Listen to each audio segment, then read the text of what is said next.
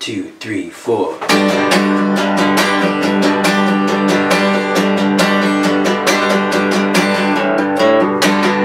of the week.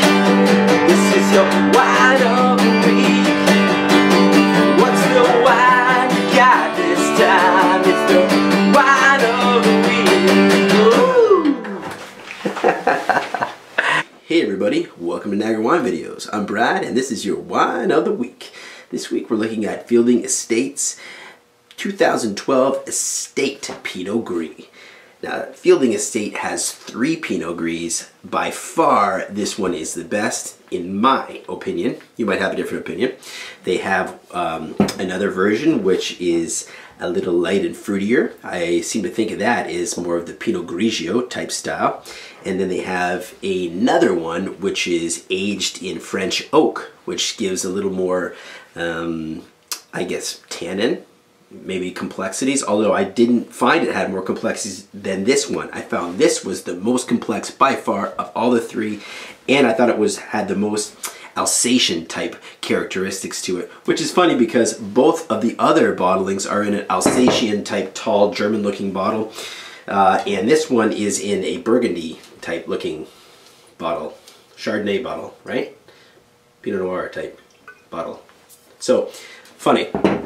I would have put this one in the Alsatian type bottle for sure.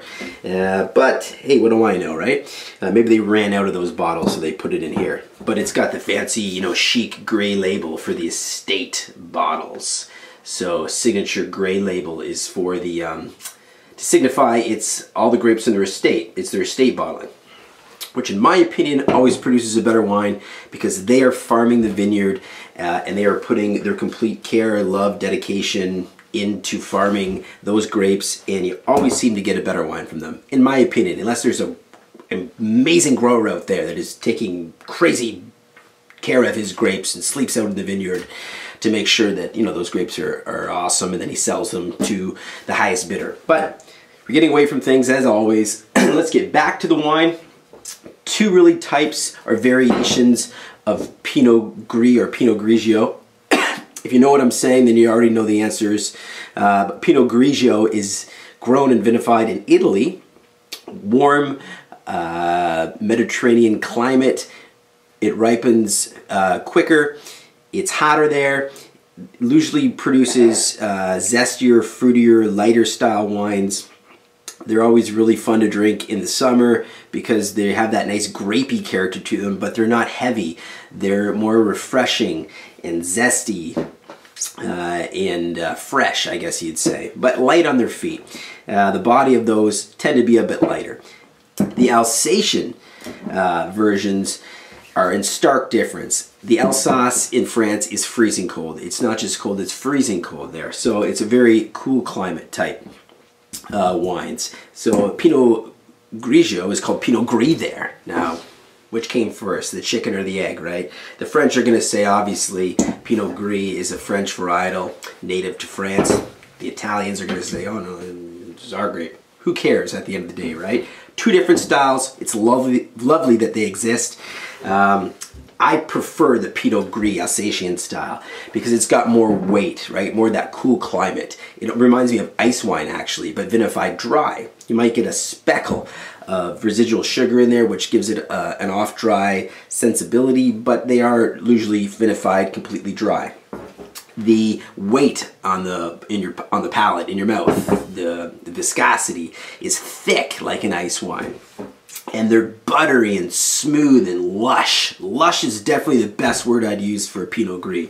You know, it's got that creaminess like Chardonnay, but without all that, say, oaky or sweet notes you get even sometimes in Chardonnay. Pinot Gris has got like a lush grapiness to it, like as if you took a grape off the vine, plucked it off, ate it, and that skin around the grape, you got that nice grapey flavor, but then you got this nice poached pear, poached peach creaminess to it.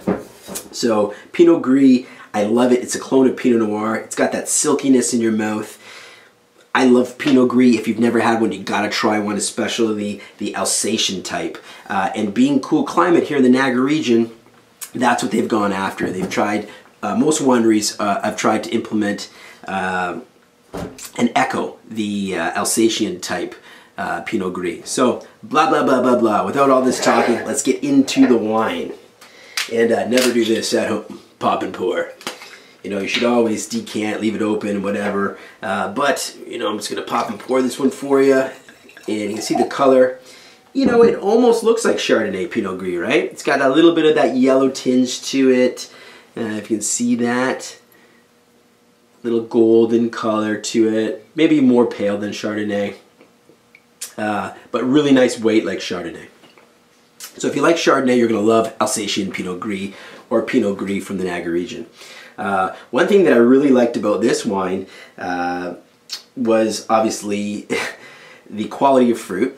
And when I tasted it, sometimes you can get this weird, funky rice paper taste on the finish of Pinot Gris, and this had none of that. So thank goodness, because that really puts me off. And this had none of that, so maybe that's why I prefer this. I got a hint of it in the other two examples, or in one of them actually. But this one had none of that, so purity of fruit is absolutely amazing with this wine. And the nose, man. I mean, you get these ice wine type qualities in here. Beautiful, buttery, like peachy, pear, baked apple.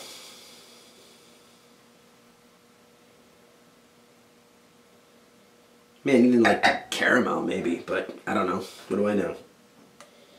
But very lush on the nose. Let's test it out on the palate here.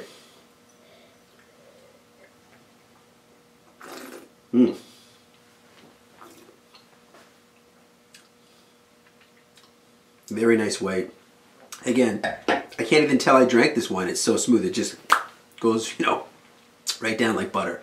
So beautiful, beautiful wine. This would really go with some good creamy cheeses. It would actually go really good with a funky salad with, say, walnuts, blue cheese, you know, cucumbers, peppers, all that kind of stuff. You know, a cool salad in there, cabbage. Would really go well with that because it would mingle very well with the nuts and the blue cheese. So Pinot Gris, very versatile with food. Man, if you haven't had Pinot Gris and you like Chardonnay, you got to try it. You got to try Niagara Pinot Gris or Alsatian Pinot Gris from the Alsace in France. That is your wine of the week. It's a 2012, which was a hot year, I must say, in Niagara. Estate bottling Pinot Gris from Fielding. Delicious.